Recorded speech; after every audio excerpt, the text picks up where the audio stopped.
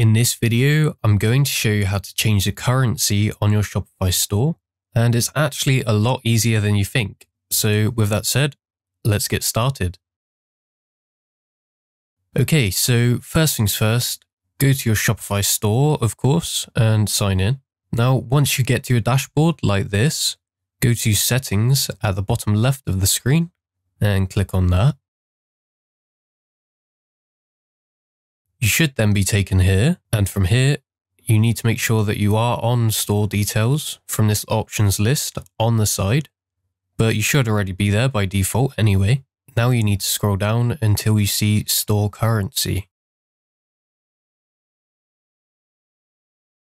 And as you can see, here you can change your store currency.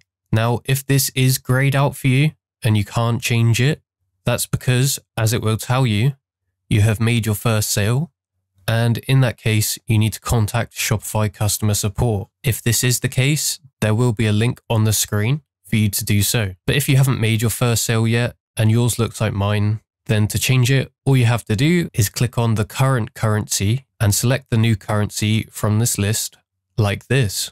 Let's say I want to change my currency to USD, for example, so I would select that.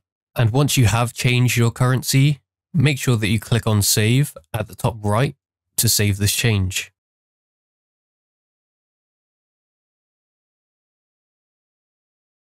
Now, if you want to change the currency that you are paid out in, click on Payment Settings here, but I'm not going to go into that as that's for another video. So that's how you change your store's currency on Shopify.